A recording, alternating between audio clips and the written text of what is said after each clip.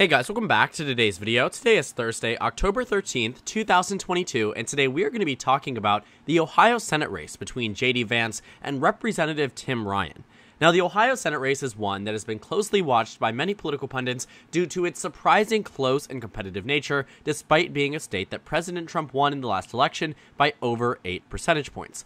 Ohio is a state that has routinely been under close watch and scrutiny in previous elections, but has become increasingly more and more out of reach for national Democrats as they look to potential races. Specifically within the Ohio Senate race, right now J.D. Vance, as the Republican, maintains less than a 1-point advantage over Tim Ryan, the Democrat, in what is expected to be potentially one of the closer races of this election cycle versus a year ago, where it was probably going to be one of the safest swing states for the Republican Party.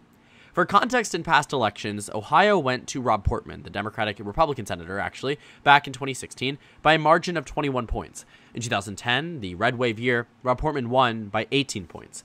And in those elections, those were entirely expected margins. The states themselves and the polling numbers had shown Rob Portman with an exceptional lead over Ted Strickland, who started out actually as a governor from the state of Ohio, someone who had been a statewide elected position before. In fact, Ted Strickland, the Democratic nominee for Senate in the state of Ohio, defeated Governor Mike DeWine before he was governor in a previous election. Mike DeWine returned in 2018 and won the governorship, but for Ted Strickland to go from a point of being governor across the state to just garnering 37% of the vote is quite a significant falloff. This was a state that Democrats thought they would have a reasonable shot at victory, and for a brief period of time, they actually led in the polls in May and June and parts of July of 2016. But as it got closer to the election season, Ted Strickland and Rob Portman ended up moving away from each other in exceptional margins, and by the end of it, Ted Strickland and Rob Portman were in a race that was decided by 21 points in favor of the Republican Party. Again, in 2010, this was an entirely expected margin as well. The RCP average had Rob Portman ahead by 21 points. He ended up winning by about 18 points. The point here, the main takeaway, is that Rob Portman started out in 2010 as an electoral juggernaut, won his race very handedly, and it was entirely expected by the data that is telling us now that J.D. Vance is going to be in a very competitive race. This race would have been so easily winnable had Rob Portman just decided to stick around for another term, but he decided quite early on in this campaign season that he would not be running for re-election, and then Republicans assumed, because of the overwhelming margin of victory in 2010 and 2016, that it would not be winnable for the Democratic Party. And to an extent, they have been correct. To an extent, they have recognized that Ohio is very much out of reach for the Democratic Party, especially in the day and age of President Donald Trump. Knowing that Donald Trump won this state by 8 points in both 2016 and 2020, being one of the very few states that actually did not shift practically at all away from the Republican Party. We can actually take a look here. Wonderful thing about this website, map.jacksonjude.com, would highly recommend it. But you can see that across the map, across the states, a lot more blue than there is red. If you compare 2016 versus 2012, you see a lot more red than you see blue. Ohio in specific swung over 11 points in favor of the Republican Party. When Obama won in 2008 versus 2004, a lot more blue across the country. Ohio itself swung by 7 points. Between 2012 and 2008, though, Ohio did swing by about 1.6%, but between 2016 and 2012, 11.1%. So in an election like 2020, where President Biden is flipping states such as Georgia and Arizona for the first time since the 1990s, Democrats are doing better than they ever have in 10 years in New Hampshire and other states, you start to see a general trend here that benefited the Democratic Party. But Ohio only moved by 0.1%. Even states within a neighboring region, such as Pennsylvania, shifted by 2. Michigan by 3, Indiana by 3, Wisconsin by 1, Iowa by 1, Minnesota by 6, even states such as West Virginia by 3, Kentucky by 4. But Ohio? Ohio joined the ranks of New York, of Idaho, of California, Arkansas, Illinois, Nevada in very marginal shifts, some of which in favor of the Democratic Party, some of which in favor of the Republican Party, but it's far from impressive for the Democratic Party in terms of their showing. And that has held the Republican Party above water. Across all of these predictive maps, you can see that over time, the Republican Party has maintained a likely Republican characterization within the state of Ohio. That was until September. That was until we started to see real data out of the state of Ohio. Not partisan polls, not internal pollsters, but rather partisan, nonpartisan data. Real data out of the state that was telling us, hey, this race is going to be competitive.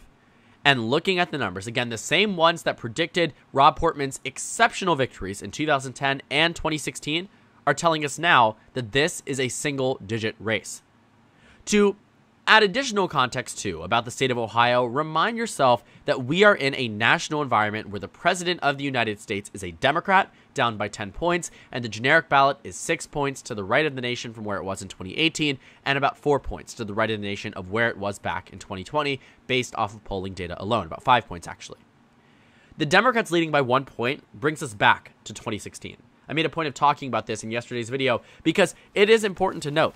Bringing us back to 2016 is one of the worst things the Democratic Party could have if, and if is the big thing here, if their candidates were similar to where they were back in 2016. Ted Strickland was an unusually weak nominee, especially as someone who was a former statewide elected official. For periods of time, Ted Strickland thought he would have had a chance, and the 538 forecast did as well. In the early stages of the campaign season, Ted Strickland had about a 44% chance of victory. The margin of victory here was expected to be about 1.3%. Well, by the end of the election, it was expected to be double digits, ended up being around 20%. But you can see here that by the time we reached the election, Rob Portman had a 98.5% chance of victory. That's significantly higher from where it was before at 44% for the Democrats, and just 56% for the GOP. You've actually seen things move in an opposite direction, away from the Republican Party since the start of this forecast. The 2022 forecast had the Republicans at 90% on June 1st. Today, they're at 70%. This isn't to say Democrats will win the state of Ohio, but the fact that it's getting narrower as we head towards the election is quite alarming. For the additional context, what I wanted to point out was primarily that President Biden had a favorability rating net positive of 7 points on Election Day and yet lost Ohio by 8 points. The generic ballot on Election Day in 2020 was up by about 7 points in favor of the Democratic Party, and yet Democrats lost the state of Ohio by 8 points. The overall expected and final margin of victory on the national level, 4.5%, 8 million votes between Biden and Trump, Ohio was still lost by 8 percentage points. Knowing that, recognizing that, the GOP should be in a position where Ohio should be safe. J.D. Vance should be performing the same way that Rob Portman did back in 2010. Because in 2004, we can see on the Senate level, it was pretty solid for the GOP. But then 2010 came in an open race. Rob Portman was not the incumbent, and thus did not and was not treated as such by the electorate. Yet he still won by 18 points. When he became the incumbent, he expanded to a 21-point lead. But what Rob Portman showed was that you don't need incumbency. All you need is the ability to take advantage of the wave year.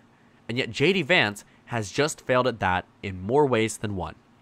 It also helps on the Democratic side that Tim Ryan is someone who came from a swing district. He knows what it means to appease sides of the aisle. He knows what it means to win in close and competitive races. His race started out a safe Democrat in the earlier times in the 2010s, but his district has made a significant rightward trend that has made his competition much more sustainable and much more electable to a point where now, under the new maps, if we were to maintain the old ones, it probably would have flipped to the GOP. But the one person who was able to hold out was Tim Ryan. Now he's bringing that level of experience in campaigning to the statewide level. It also doesn't help that J.D. Vance is not someone who has served in political office prior to running for this political position. Point period, he's not someone who has proven himself electorally, and that is clearly negatively impacting the GOP's chances within the state of Ohio. I think by the end of this race, though, we will realize that this race was always going to go to J.D. Vance. At not one point in time did I ever have the state itself become a Democratic state on my map, but I do think the fact that it is becoming more competitive and the fact that Republicans have diverted $28 million at a bare minimum to this race means that there is money that could have gone elsewhere that probably would have changed the outcome of potentially a race that might go towards the Democratic Party. For instance, if Democrats win the state of Arizona by 4 points, and I'm looking to the state of Ohio, I'm constantly reminded of, and I remind you guys of this so often, about how the Republican Party pulled out their funding from the state of Arizona. Quite literally pulled their funding out of the race. And when they pulled their funding out, they reallocated it elsewhere. And a lot of that money went towards the state of Ohio. Going towards the state of Ohio, you clearly see that because Ohio became more competitive, the GOP realized that they needed to focus on it. They are nervous that this race might not move in their favor because if it doesn't, forget the majority, they are losing seats. Forget Democrats maintaining 50-50. If Ohio's going blue, the Democrats are at least at 52.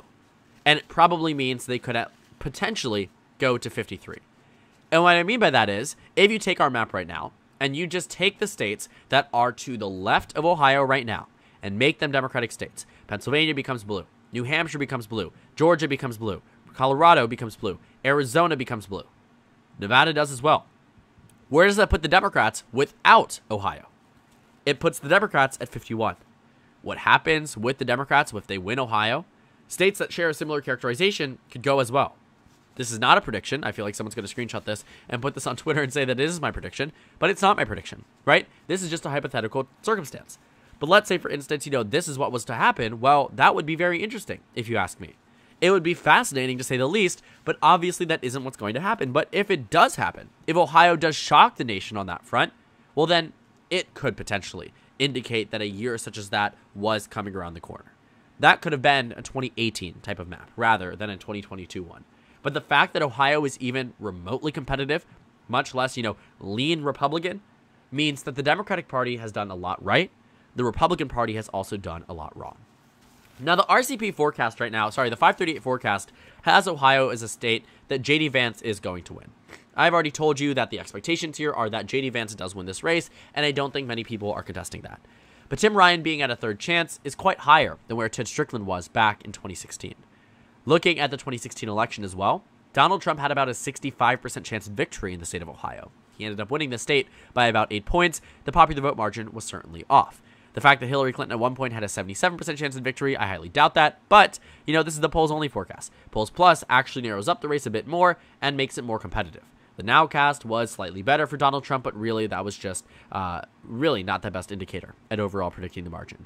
But 64% is practically as high as Donald Trump had been throughout the entirety of the forecast season. So for him to actually win the state was pretty correct. But I will say, the forecasts are not always correct. I am reminded of 2020 when it said that Joe Biden had a 45% chance of victory within the state and that the popular vote margin of victory would be decided by less than a point. Well, it ended up being about 8 points, and that was enough to tell me that sometimes these forecasts are quite off. The most that Donald Trump ever led Joe Biden on the forecast was when he had 51% of the vote to Joe Biden's 48%. A 3-point margin of victory in what translated to eventually being an 8-point margin of victory. On one front, I see that as a failure on this side of the 538 forecast. On the other hand, I recognize that the data that we were working with and that 538 was working with also was quite unsubstantial.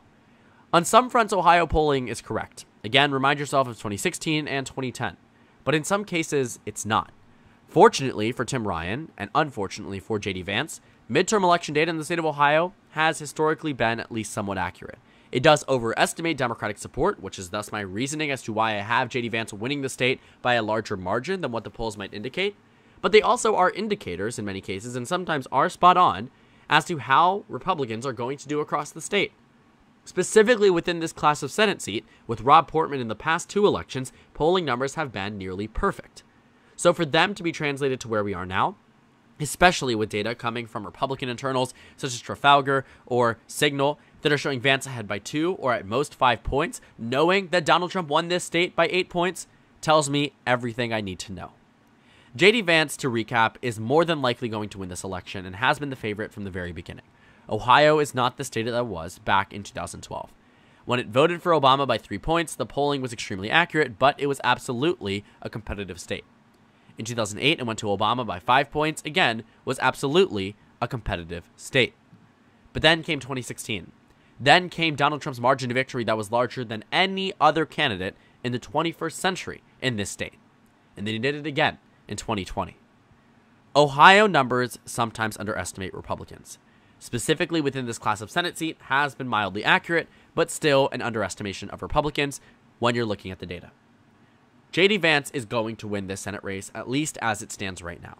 It will take a miracle for Tim Ryan to win. A miracle because a 30% chance probably isn't going to happen, and things are slightly getting better for the GOP as we head towards Election Day.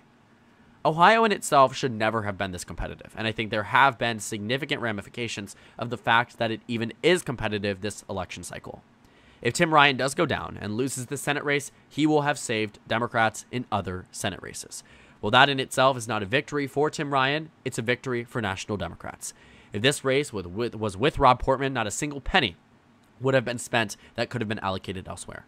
It would have only been the Ohio Republican Party's own internal funding, and even then, it would not have been much. But since this race became competitive, it's not just Ohio we take a look at, but we look at the states where the funding was stripped from in order to fund Ohio. Specifically Arizona, which ultimately might go to the Democrats by a very narrow amount, which meant that $28 million would likely have been better spent in Arizona, but the GOP was nervous. They were scared of Tim Ryan, and the polling data indicated that they should be. Maybe they know something that we don't. Maybe Ohio would be more competitive than we think, but as of right now, I'm sticking by my characterization of lean Republican for the state of Ohio. So thank you guys so much for watching this video. Make sure to comment down suggestions below. Subscribe on the left if you haven't already, and check out the Instagram and Twitter. At the bottom left of the screen, there's also a Discord server for you to go ahead and join. On the screen, there's a video you can watch, and then a playlist for my 2022 Senate election analysis videos. Again, thank you guys so much for watching, and I will see you all later today.